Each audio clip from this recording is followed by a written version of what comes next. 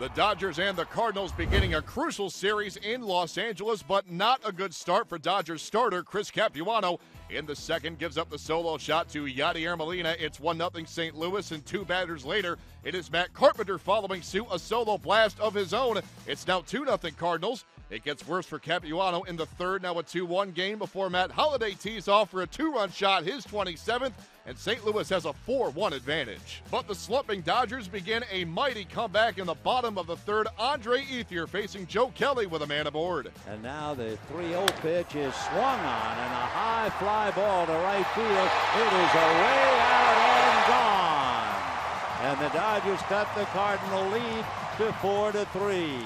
18th long ball on the season for Ethier. Let's go bottom six. It's now two men aboard for Luis Cruz facing Edward Mujica. And a high fly ball to deep left field. If it's fair, it's gone. It is gone. And the Dodgers lead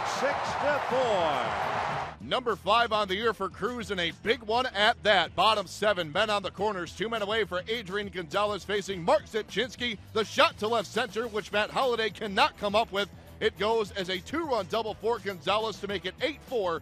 And the Dodgers go on for the win, 8-5 your final. LA snapping a 4-game losing skid in the process. Those 8 runs on Friday equaling the Dodgers' output from their previous 6 games combined.